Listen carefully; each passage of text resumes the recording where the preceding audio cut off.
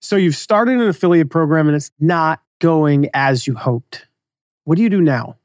Well, first, identify why it's failing and then fix the problems. Today, I'll share some of the most common reasons we've seen affiliate programs fail and what to do about it. Welcome to the Affiliate Guy podcast. If you want to grow your income, serve your tribe, and enjoy all the benefits of affiliate marketing and having your own affiliates, you're in the right place. Thanks for joining me today. Now let's get started. Hey, what's up and welcome back. We're talking about a kind of a negative topic today. I like to keep things positive on the podcast. I really do. But it's important to address this topic of failure. I've heard from so many people that have attended our trainings or maybe they become clients. So we diagnose okay, why is their affiliate program failing? Why did they come to us? And I keep seeing the same things over and over again. I've got 14 reasons today. And typically I see probably 3 or 4 of these with every single person. And it tends to be the same ones. Like in these 14, everybody's got like 3, 4, maybe 5 of them. And then the next one will have a couple of those and a couple of different ones. And it's the same things over and over. Honestly, I've never seen a 15th reason. That's why I have 14. I often joke like, we want to get 10 reasons, right? Well, there's not 10, there's 14. Or maybe we want to get 7 or 13, a cool odd number. Nope, there's 14 reasons that have happened more than once with the people that we've worked with, that we've seen over the years. Before I get into that, I just want to say like, this is kind of a weird thing to say. We're talking like such a negative topic here in a sense, but I love doing this. I really do. I love doing this podcast. I love sharing things like this. I've been in this world now, this affiliate world, for over 18 years now. Kind of crazy. I'm like a dinosaur in this industry. I've been in it for a long time. I love talking about it. I say all the time, like if a high school guidance counselor even knew that what I do exists, they would tell me to do this. They probably don't know this exists though, but this is what they would tell me to do. This is what I was meant to do. I love it. I love talking about it. I love sharing with you. So seriously, if you ever have any questions or you just want to reach out to me and tell me good job on the podcast, whatever, shoot me a text, 260-217-4619. I would love to hear from you. And just the feedback that I get every week, people shooting me their biggest takeaways from the podcast, that's the kind of stuff that keeps me going. So I just want to hear from you. I just would love to hear from you. So shoot me a text. We'll put that in the show notes, 260-217-4619. And yeah, of course, let me know what you got out of this episode. Just let me know what you're getting from the podcast in general and also how I can serve you better. Hit me up if you got some topics for some episodes. We've got the podcast planned out through like the end of the year, but we can always put something in if you reach out and say, hey, I need you to talk about this. This episode will be our 547th episode of this podcast. That's insane. If you listen to an episode a day, it's over 10 years of content. 10 and a half years almost. Yeah, 10 and a half years exactly. One over. Last episode was 10 and a half years if you listen to an episode a week. It's crazy. So a lot of content. We probably already talked about it, but text me. Let me know your questions. So, all right, why is your affiliate program failing? Well, one of the first distinctions we've got to get here is, are you the one that's running it? Or have you hired someone full-time in-house or did you outsource it? So some of these will apply to specific ones of those. Some of these will not apply if you're running it yourself. Some of these will not apply if you hired someone full-time in-house or if you outsourced it. I talked about 2 months ago, I did an episode, 15 biggest affiliate program challenges and how to fix them. So there's going to be a little bit of overlap with that. Some of the challenges are the reason why affiliate programs fail. But I want to share some specific reasons why your affiliate program might be failing. And I'm talking virtually no leverage whatsoever here. All right. Again, these are the reasons that people have come to us. They've either written to us, they've become clients, and they've had a failing affiliate program for a year and want us to take over. And the first thing you got to do is check your expectations. When a client comes to us, a potential client says, my affiliate program is a disaster, it's failing. Okay, is it really failing? Or were your expectations too high? They come to me and say, yep, I tried this other company for 3 months. This is our competition. And I say, whoa, you need to give them another 3 months. Unless they are showing 0 results. I'm going to tell you right now, it's going to take us 4 to 6 months just for you to break even. It takes time. I can go out today and I can bust my butt working on your affiliate program. And assuming that hypothetically everything was set up today, I didn't have to go in and change any settings. I didn't have to set up an email address.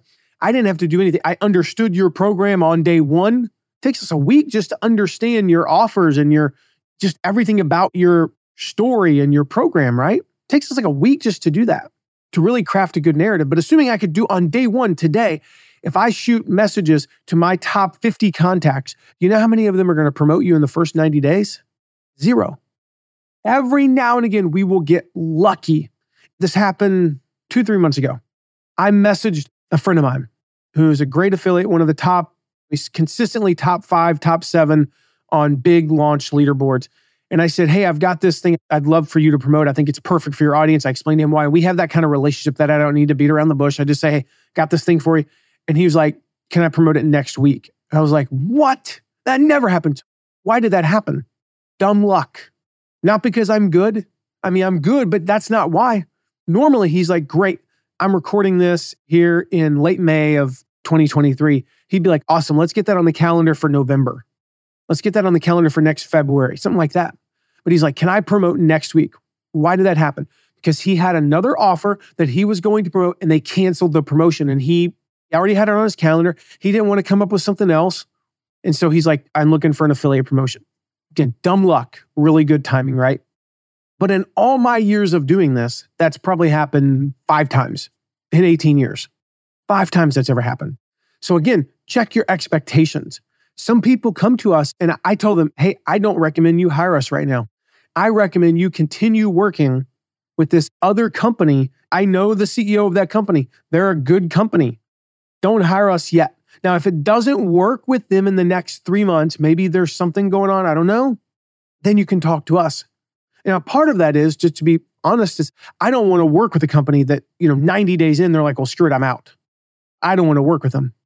And number 2, I know how the game is played. I know how it works, and I know that they can deliver results. So that's first. Is it really failing? Or maybe your expectations were unreasonable.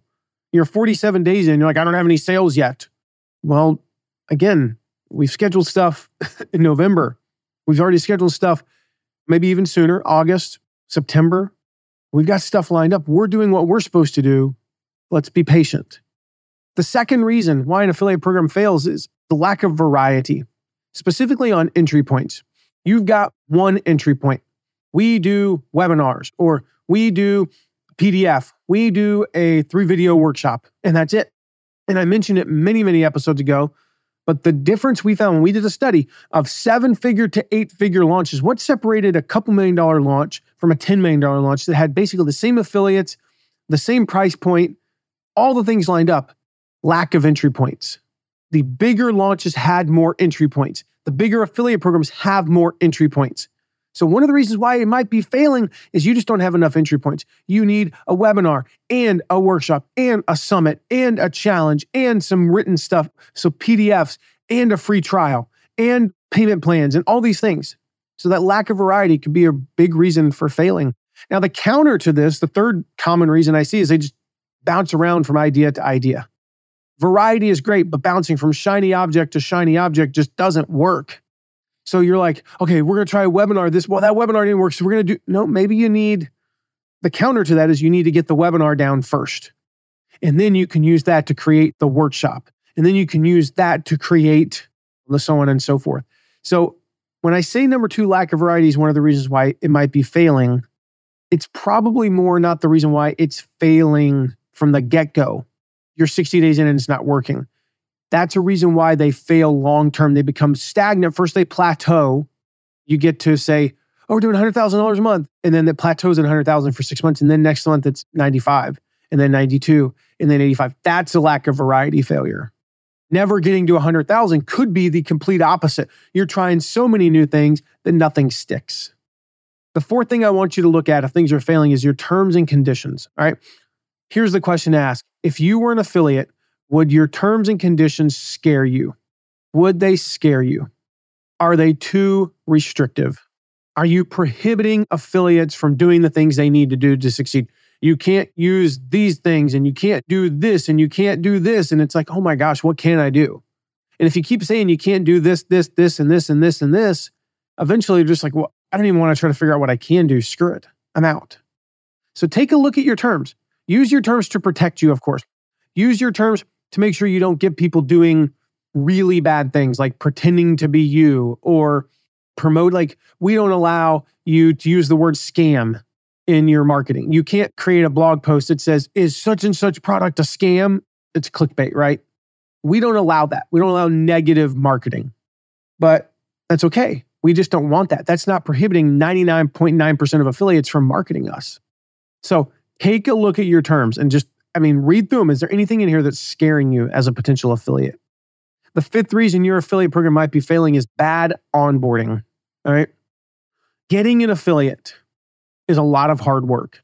We might spend 30, 40, 50 minutes, sometimes hours to get one affiliate. They finally sign up, they agree to promote, and then we onboard them incorrectly. Now, I don't say we do that, but I'm saying these are the things that I see. A lot of times we see these affiliate programs that they're like, Matt, I've got great relationships and we just don't know how to onboard them. We don't know how to handle them once they sign up. And we come on and really help them with those. And we can take an affiliate program from say $75,000 a month to $250,000 a month, $250,000 like that, just by proper onboarding. Then we'll go out and we'll get more affiliates, of course. But that's one of the, that's one of the biggest things we see is just not onboarding them properly. I talked about this a few episodes ago, how to onboard your affiliates. So you can go listen to that. But literally, it's making sure they have everything they need from the get-go. All right. If you have a purely evergreen program, make sure they have all their proper links. They have a login if there's a login. They have their swipe copy. And then follow up to make sure they actually get those, that information. A lot of times our onboarding email, it's an automated email. And it goes out and it has 5-6 links in it. It's got 3 of their affiliate links and a link to the swipe copy and a link to the graphics and their login information. And it's this big email with a lot of information. So a lot of times it gets stuck in, maybe not spam filters, but gets put in the promo tab in Gmail. And so we'll then send a private email, a one-on-one email that's very short, no links in it, that just says, hey, so-and-so, just want to make sure you got my email. Here's the subject line. Let me know if you didn't get it. And when people write back and say, I didn't get it, then we'll say, hey, make sure you check your promo tab. I found it in the promo tab. Or nope, I really didn't get it. Then we'll manually send it to them. Did you get it now? Sure did. So we want to make sure they have all that information. And then we're going to run incentives to get them to promote, of course, which we talked about in that episode about onboarding your affiliate. So make sure you go check that out because this is one of the biggest reasons we see affiliate programs failing because they do all the hard work and they just drop the ball. Number 6, all right, this one's an easy one. Your commissions are just non-competitive. Your commissions are not competitive in your market. You're paying 20% when the market's paying 30. You're paying 30 when the market's paying 40. You're paying 10 when the market's at 25. So here's the deal. Go check the competition. You need to be playing in the same ballpark as them. If your number one competitor is at 50%, can you pay 40? Absolutely. But you can't pay 30. It's a good rule of thumb. You need to be within 20%, 25 on the high end. So if somebody's paying 40, I think 30% technically would be 25% lower or whatever. You can probably get away with that if you've got some other stuff going for you. But you need to be competitive. You can't be half of what your competition is. You can't be at 20% when they're at 40. You just can't. So check the competition. And if you need to cut some costs to have a better, more competitive affiliate program, or maybe you just need to make a little bit less money per transaction, but you're going to quadruple the number of transactions because instead of 20 affiliates sending $10,000 in sales, you now have 100 affiliates sending $100,000 in sales. Well, yeah, you might go from making a 50% profit margin to a 30% profit margin. Well, last time I checked, that just went from $5,000 to $70,000 or what. I'm not sure the math on that, but you went from $5,000 to $30,000. You're making a lot more money, making 6 times more money by having a competitive commission. So check those commissions against the competition. All right, the 7th reason why your affiliate program might be failing is you've hired the wrong affiliate manager. And typically this is being too cheap hiring. You hired a VA and you're expecting to run $1 million a month affiliate program. That's just probably not going to happen. Now, if you are an expert affiliate manager, like I have hired VAs and trained them, do they run $1 million a month affiliate programs? No, but they can run 6-figure programs, no doubt. But being too cheap in the hiring process, hiring the wrong person, nepotism, hiring somebody because they're related to you, it doesn't work most of the time. unless they've got the right training. Now, we do work with people. I jokingly call myself the brother-in-law trainer because I work with a lot of people who are related to the owner and they become the affiliate manager. And then I train them on how to become an affiliate manager and how to do the right things. Does it work sometimes? Absolutely. But it goes back to the first thing. That's not going to happen. If you hire us, we're one of the best agencies in the world. There's a reason why we've run so many huge affiliate programs and why we've worked with the people that we've worked with. It's why Kevin Harrington hired us to run his affiliate program, why Michael Hyatt hired us. It's why Ryan Levesque hired us. It's why Stu McLaren hired us. It's why Shutterfly hired us. It's why we worked with Adidas and Jeff Walker and Tony Robbins. Why? Because we're, if not the best, we're one of the best in the world, right? I'm not going to go out and say like we're absolutely the best because I don't know. I really don't. But even if we take 4 to 6 months, how long is your in-law going to take? How long is that VA going to take? So don't be cheap in hiring an affiliate manager. You get what you pay for. So be willing to spend a little bit of money and hire the right person or hire the right agency. Number 8 reason your affiliate program might be failing is it's just not standing out. You know, we talked a little bit about this in the last episode. I talked about how to steal your competitors' affiliates. And I talked about how I stood out by that personalization, right? By giving them my cell phone number, by treating them like a person, not a number. And I talked about how we stood out at a time when we couldn't stand out on commissions. We couldn't stand out on conversions. We couldn't stand out on brand reputation. We couldn't stand out on 900 other things, but we stood out on me and my personality and me giving my cell phone number and saying, text me anytime if you need something. That's how we stood out. So how can you stand out? What are some of the ways you stand out? Do you need to offer a car for your top affiliate? Probably not, but it doesn't hurt. Do you need to stand out by having a great personality with your affiliate manager? You don't have to, but it doesn't hurt. Do you need to stand out by having a killer affiliate page? Yeah, that helps. You should have a good affiliate page. Do you need to stand out by offering generous commissions? Absolutely. Do you need to stand out by writing articles and appearing in affiliate trade publications? Yes, absolutely. Do you need to stand out by just getting out there more in front of these affiliates, showing up in their inbox once every 2 weeks rather than once every 6 months? Absolutely. Those are the things you got to do. So if you're not standing out, your affiliate program is probably going to fail. And that'll tie in with number 12, just not having enough affiliates. The 9th reason your affiliate program fails, you screw up the basics. This is the one we see the most of. Bad affiliate tracking. So affiliates don't trust you, so they leave. Again, you work so hard to get them, and then your tracking doesn't work. Usually this is because you're cheap with your tracking. You go ahead and get the $37 a month tracking instead of spending a couple $100. It doesn't have to be expensive, just to be clear. Most of the good ones are either $300 upfront or $50 to $100 a month. They're affordable. Think about how important this is. You know, people ask me all the time, like, what do you look for in an affiliate system? And I'm like, well, the number one thing is tracking. Yes, I want the reports and I want to be able to do all the cool things that we want to do as an affiliate agency. But if it doesn't get the tracking right, nothing else matters. So the basics like tracking, paying on time, good communication. We talked about this a few episodes ago, how to communicate with your affiliates, following the template that we have, right? I'm going to put a link in the show notes. We have a template. You can just download it. It's a PDF that shows you exactly what to put in your affiliate emails, how to communicate with your affiliates. That's a basic. That is a basic thing. And paying on time, making sure that your affiliates are getting their money. You tell them that you're going to pay the first week of the month, pay in the first week of the month. And by gosh, if you don't, and we had to do this recently with a client, their PayPal account got shut down. No reason whatsoever. Their PayPal account got shut down. And we had to email the affiliates, but we knew about it. It was like the 29th of the previous month. So on the 30th, 31st, I actually think it was the 31st because of the weekend, we emailed them and said, we are so sorry. We want to let you know payments will be delayed. We're working on an alternative payment solution. And thankfully, their account was back up and running. I think we ended up still paying in the first week of the month. I think we paid on like the 5th when we normally pay on the 2nd or 3rd. It wasn't that big of a deal. But make sure you're doing those things. Just get the basics right. Most of the rest of the stuff's easy. All right, the 10th reason why your affiliate program might be failing is just lack of training for your affiliates. Making the assumption that your affiliates know what the heck they're doing.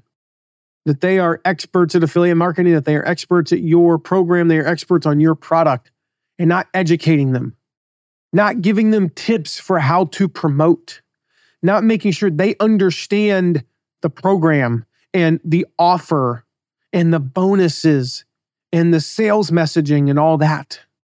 Just not training them. If you want to know how to train your affiliates, go get our training. We have a training on training.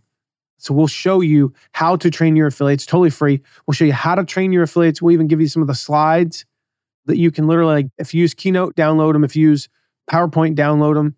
You can grab the slides and use those. And we show you a sample training, how we train affiliates. So go grab that. There's no reason not to.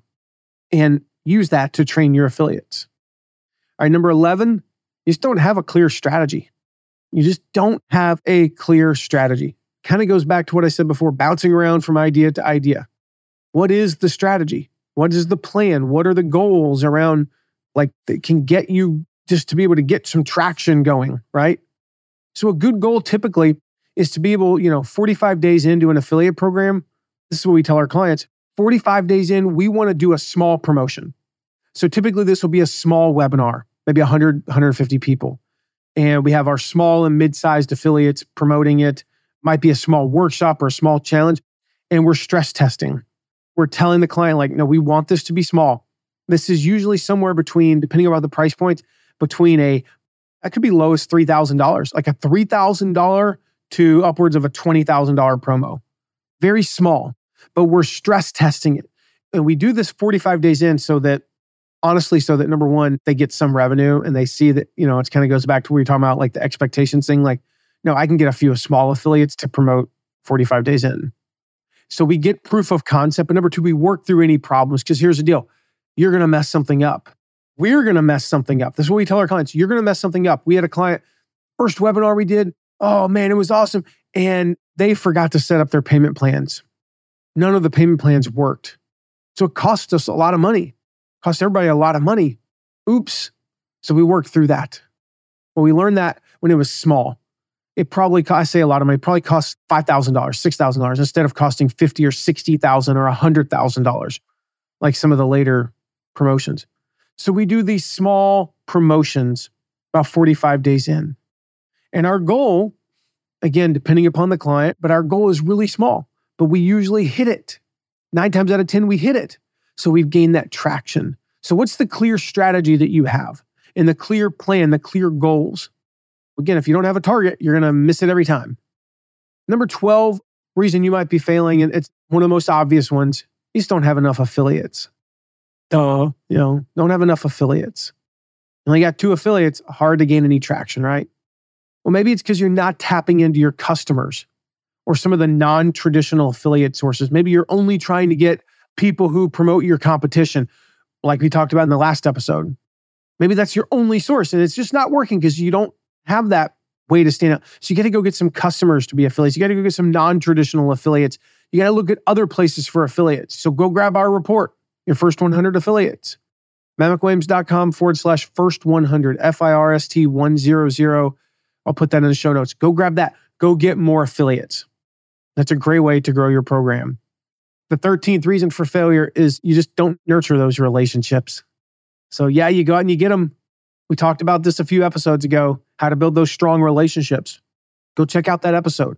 Don't treat your affiliates like a number. Treat them like people. We talked about that in the last episode. And build those relationships. You have to make a commitment.